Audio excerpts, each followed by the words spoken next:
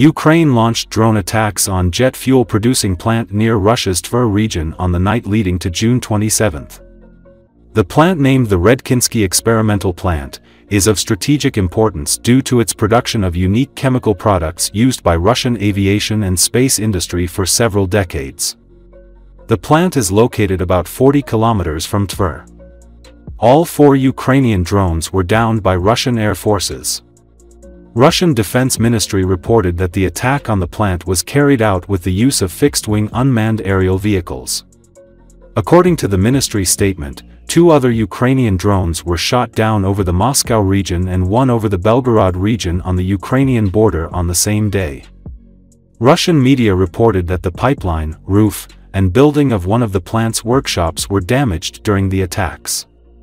There have been no casualties, with media stating that factory employees were evacuated safely. Drones attacked the plant at around 2 a.m., according to Russian telegram channel Bucha. One of the drones allegedly hit the roof of workshop number 4, after which it exploded, while another drone was downed by air defense forces, after which its debris fell not far from the workshop, causing an explosion there a few minutes later, Ukrainian media reported. The third drone attacked flammable liquids enterprise, causing damage in a pipeline and fire. The fourth drone attacked the plant's territory 2 hours later, targeting workshop number 4 again. This was Ukraine's second attack on the Redkinskiy plant. Kiev hit the plant in September last year.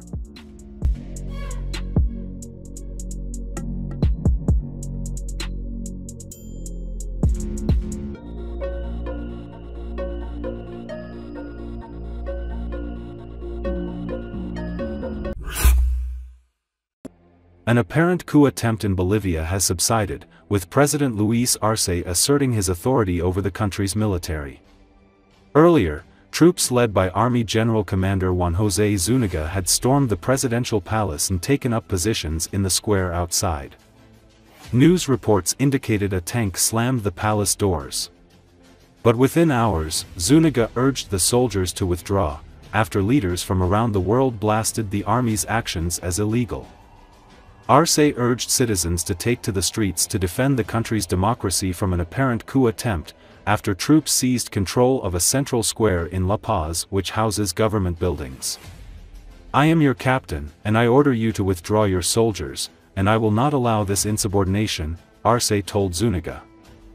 "We need the Bolivian people to mobilize and organize themselves against this coup d'état and in favor of democracy," Arce said in a video message filmed at the Great House of the People, the official presidential residence in Bolivia's de facto capital of La Paz.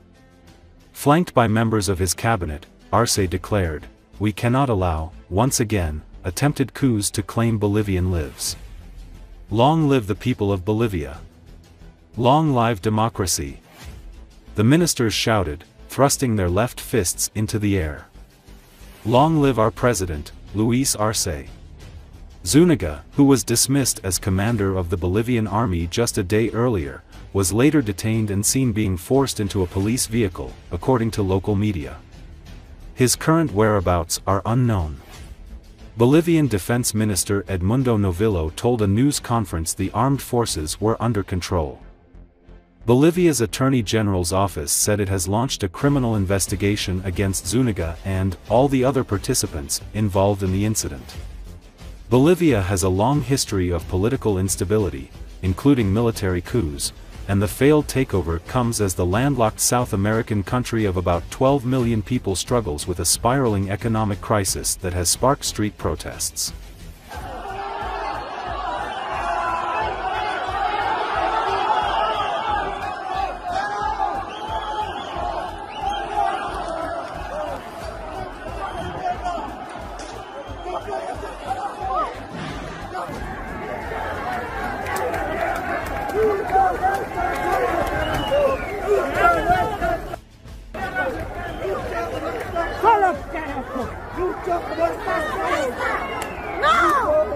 Está bien que los carreteros no estén solos, puta facho de mierda.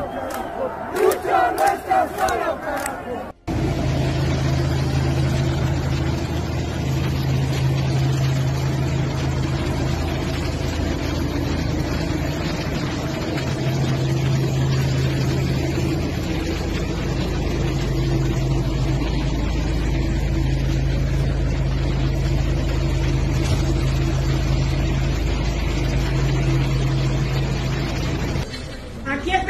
que no se lo va a permitir el general.